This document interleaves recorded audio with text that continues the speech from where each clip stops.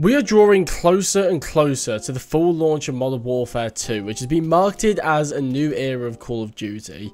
So as we move into the new era of the franchise, I wanted to say goodbye to the end of this current era we are in, which ended with Vanguard. I also wanted to say goodbye to Cold War in this video since I never actually did one for the game, but with the power of hindsight, I'm glad I didn't, because going through the whole year of Vanguard made me realise I was wrong about a lot of what I said in regards to Cold War. Now this goodbye video is going to be a little different from my usual ones, where I just talk about my feelings on the game for about 5 minutes or so, then I'll play all my favourite clips from the past year or so, obviously with the current game I'm saying goodbye to. Instead, I'm not going to be playing my favourite moments because both years were kind of mid for me. All my previous goodbye videos are very special to me and I wanted to remember my time with those games. However, this past 2 years, I could easily forget and I wouldn't really be too upset about it. I'm going to be spending a lot more time talking about my feelings on these games, and of course we're talking about 2 games here and comparing and contrasting between the 2, so it won't really be a short video either. So just before we start with today's video, if you are hyped for Modern Warfare 2, make sure you subscribe to the channel. I'm going to be making a ton of videos when the game comes out. Campaign series should already be out or starting to go out by the time you see this video, depending on when it goes out. I'll also be making camo guides, tips and tricks, funny moments, and much more when the full game comes out. So if that sounds good to you, make sure you stick around. But with all that out of the way, I'm going to start this video with Cold War, since it's kind of overdue. Throughout the year's support for Cold War, I used to make a lot of jokes and comments about how I really didn't like the game and how I thought it was boring to play, which I imagine gave off the impression I really didn't like the game. However, I did say how the only problem that was really preventing me from having fun was the SBMM in this game and how everyone generally felt really sweaty. Now, I just want to say I know that the matchmaking system in place in all the past 3 COD games technically isn't skill-based matchmaking, it's performance-based, which basically takes your most recent performances in matches and puts you with people based on that. So if you've been doing really well, you'll come up against people who have deluded themselves into thinking their win-loss matters.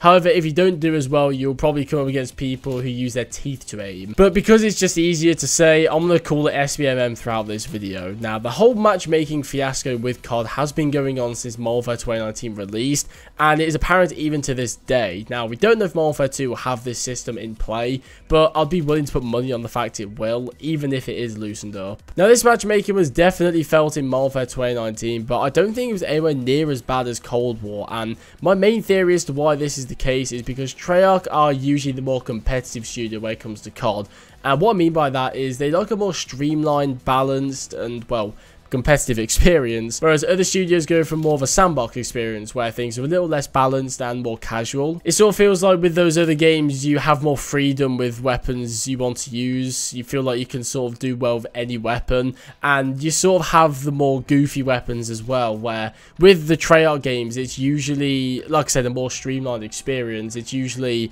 more competitive, which I understand is what they go for, and obviously if you prefer that experience, you're going to prefer Treyarch games. So the competitive studio making a game with a matchmaking system that people complained about making the game feel too sweaty, well, you can see where I'm going with this. I just want to say I don't have a problem having the more competitive COD experience, like I just said. I like to try hard myself sometimes, but when it becomes almost every single match and you don't even get rewarded for doing well or winning the game, it really feels pointless just to sweat my nuts off every match. This is why I feel like the SBMM should be loosened up in these COD games, and we should have an MMR based system in place for a ranked mode. But Mr. Draconic, I hear you scream, you just want to stomp on the newbies. What about the new players who play this game? We need to protect them from neeks like you. Firstly, this was never an issue in COD to begin with. This is just a classic thing where Call of Duty invents a problem and they try and fix that problem even though it was never a thing to begin with.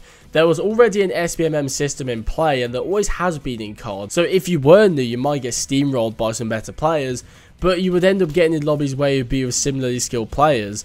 The point was to get better so you got wrecked less often. Essentially, it was the same system as now, but it wasn't anywhere near as strict. You might end up coming against noobs or pros, but there was a lot more randomness to it. Secondly, if you are a new player and you get a game that has had annual releases for almost 20 years, and a good majority of the player base has stuck around for those annual releases, you should expect to get shagged. but there should be an incentive to get better at the game so you can do the shagging at some point. Instead, the newer players these days are just being brainwashed into thinking they're getting better, when in reality, they just come up against worse enemies more often. Eventually, though, they are going to get better, and as their skill increases, so will the skill-based matchmaking, so they always do the same, and they might even feel like they're getting better at the game. They might just think they've hit a wall, when in reality, they are getting better at the game. At some point, these newer players that you lot are trying to protect are going to become the sweaty neeks that you're arguing against, people like me. You know, in like 3 years' time, they're going to be really good at this game. They're going to be feeling the same problems that we are at the moment. Overall, I just think this is a very manipulative system that I hate.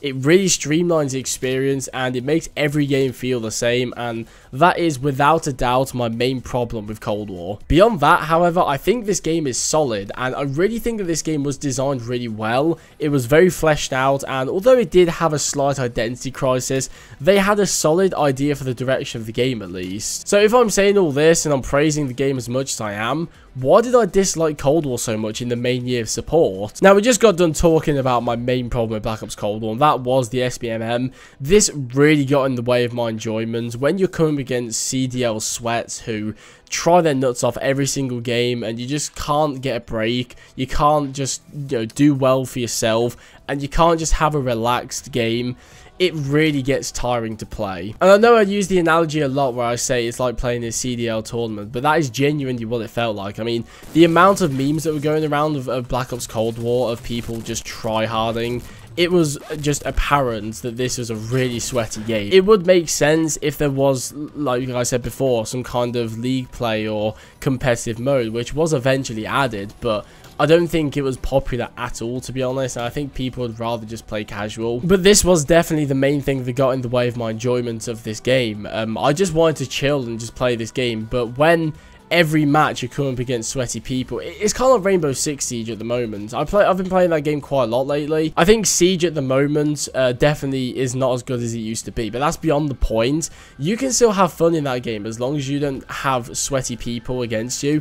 But if you have people who are just like, you know, diamond level, just extremely good at the game, and you can't just sort of, you know, chill, piss around, have fun with your mates, it really is tiring to play, and that's pretty much my experience of Cold War. I guess it was my experience of Cold War. Now, my second and only biggest complaint alongside skill-based matchmaking was the score streak system. This was absolutely horrible. I don't like the fact that you have to charge up your kill streaks throughout the entire game. I just think, once again, they tried to invent a problem that was never there, and I guess I appreciate the innovation, sort of like Infinity War with their perk packages, but I just don't really see the point. It doesn't really make sense. It doesn't really help anyone. This system at least made more sense to the perk packages. This system, I guess it helps people, sort of, everyone get their kill streaks, but it just wasn't a good system. Once again, inventing a problem that wasn't there. I just don't like this system at all. And I think, to be honest, I was being ungrateful with my Call of Duty games. I mean, Vanguard has really taught me that things can get a lot worse. I think those two main issues, yeah, they did hurt my enjoyment of the game, but I think I overreacted quite a lot about how bad Cold War really was, because I don't think it was even that bad. But ever since playing Vanguard, like I said, it's taught me it can get a lot worse, and I should appreciate what I have. First world problems, am I right? I mean, there's people dying in Africa, and I'm sat here complaining about a Call of Duty game, but like I said, first world problems. And also, my just blind hatred for the SBMM and score streak system didn't make me see how many positives there were to this game. I'm not going to sit here and list them all. If you want to see my review on Cold War, that's up on the channel. It's been out for about a year or so. You can find it in the Cold War playlist down below. But I think my blind hatred for these two mechanics just didn't make me see how many good things there actually were in this game. And I just wanted to hate on the game, which I don't like to do. I don't like to be that person who just hops on the bandwagon of hating a game. But I did become that in Cold War, and it's kind of embarrassing, to be honest, because it wasn't even that bad of a game. I have been playing a bit of Cold War lately here and there, and it has made me realise that the game is a lot better than I remembered it being. This game only really had a couple big issues for me that we did just get done talking about, and that could have easily been fixed or changed to make the game more fun for me. And to say that the game really only had a couple things wrong with it is a very positive thing, compared to something on Modern Warfare 2019 where there is a list as long as the Black Man's Willy with things wrong with that game. Vanguard taught me to be grateful for what is good in a COD game and not let a small amount of issues ruin my enjoyment. So I've been mentioning how Vanguard showed me the light with Cold War, and I guess you could even go as far as say that it taught me a valuable life lesson about being grateful with what you have and not what you lack.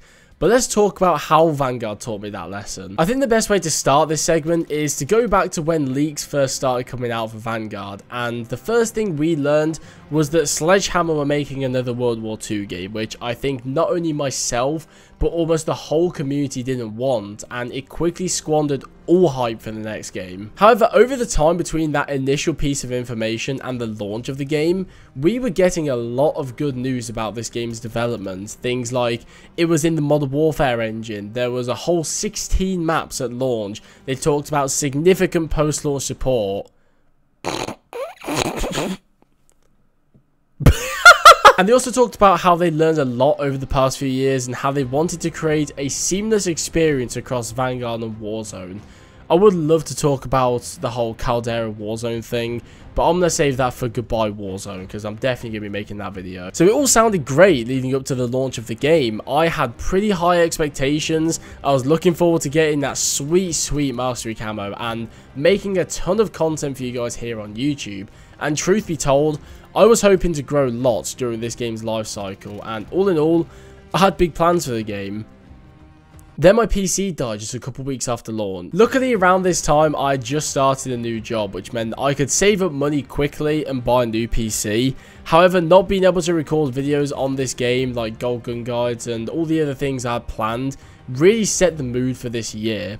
Before my PC died, I was really hyping up Vanguard, saying how much I enjoyed the game and how much potential I thought it had.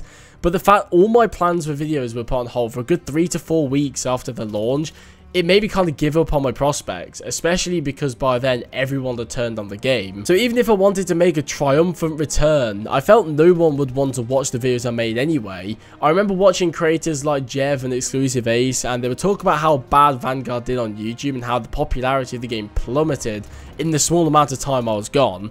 Therefore, I gave up on my plans for the launch of this game, and ever since then, I was always lagging behind. I always wonder how this game's launch would have gone if my PC didn't die, or if I got a new one before the game came out, but I think this year, to be honest, was just destined to fail either way, so maybe it was just for the best that it happened this way. I suppose the best way to look at it is that if the game was destined to fail, at least I didn't waste a load of time making videos at the start of the game that people most likely wouldn't be interested in. I guess that's a silver lining in this whole situation. Despite this, from then onwards, Vanguard went from a promising looking game and possibly a good comeback from Sledgehammer, making 2 subpar COD games before this, to the laughingstock of the franchise. Season 1 wasn't too bad. I remember they added Dome, which was nice, but nothing really felt captivating to me. It was kind of like the same stuff you expect from a season in a COD game.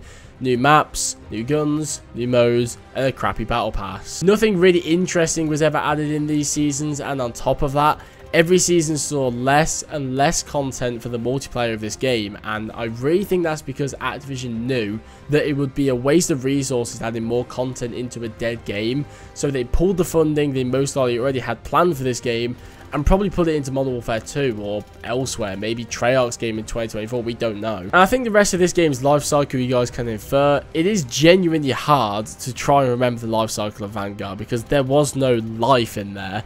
Popularity is most likely the lowest point ever been for COD, maybe apart from like, I don't know, Call of Duty Finest Hour or some shit. Every season sort of blended into one big mess of a year, and although I do appreciate the fact they did go balls to the wall after like season 3 and just do wacky crossover skins like Terminators, Godzilla, anime and much more, I think this is part of the whole identity crisis this game severely suffers from. But I could just see in those boardrooms somewhere, someone probably saying something like, look guys, Vanguard isn't doing very well. The World War II time period clearly isn't very popular.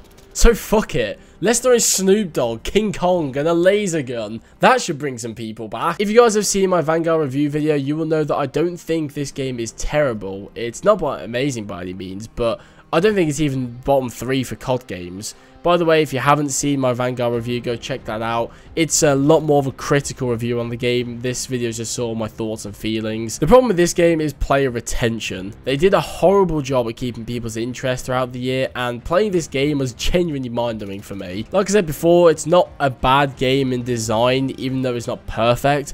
but there isn't enough substance to the game to keep me coming back. There's no grind beyond atomic, there's no funny unique weapons, there's no 100% calling cards, there's just nothing. Hopefully you guys can see now why I feel like Vanguard has changed my perception of Cold War. This year of Vanguard has been a damaging one to the franchise. However, even the rumours and leaks from Modern Warfare 2 have been doing a better job at keeping people's interest in the franchise than Vanguard did. But that is all I have to say today. Hopefully you'll join me in saying goodbye to this era of Call of Duty and welcome to the next one. And as we always do with these videos, it's time to say goodbye and let the past die.